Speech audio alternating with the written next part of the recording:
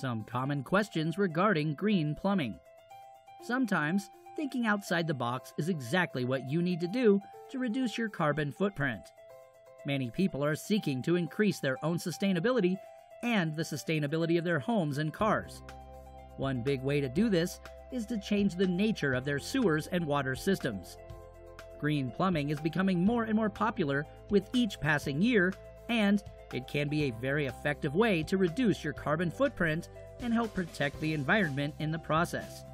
However, there are many misconceptions out there and even more questions about the nature of green plumbing. Let's examine a few of these. Is green plumbing pricey? Much like purchasing a hybrid or fully electric vehicle, the cost savings associated with green plumbing tend to come about in the long run rather than in a shorter period of time. The initial remodel and change of your home will cost more, but you'll eventually find that you don't use nearly as much water or energy. That said, don't hesitate to talk to somebody knowledgeable on the subject to figure out whether green plumbing is right for you.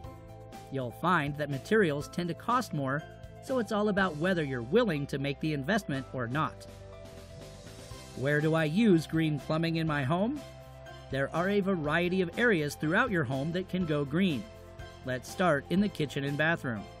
These are arguably two of the areas in the home that use the most water.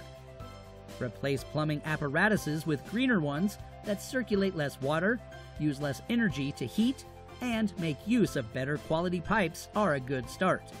Add a chlorine filter to your shower, and that'll make your home greener as well.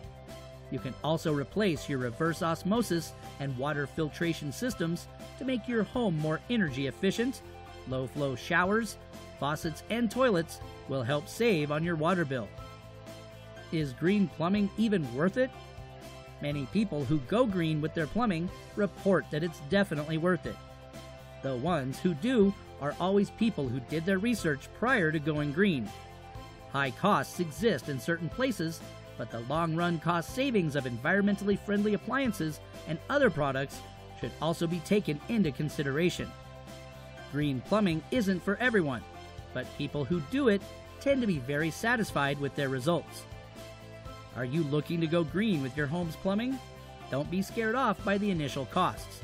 Remember that the cost savings can be major, and don't forget to contact an expert to see if green plumbing is the right home plumbing solution for you. You may find that it's too expensive or not worth the hassle in your case, but you always just might find that it's the perfect solution to increasing your sustainability and decreasing your home's carbon footprint.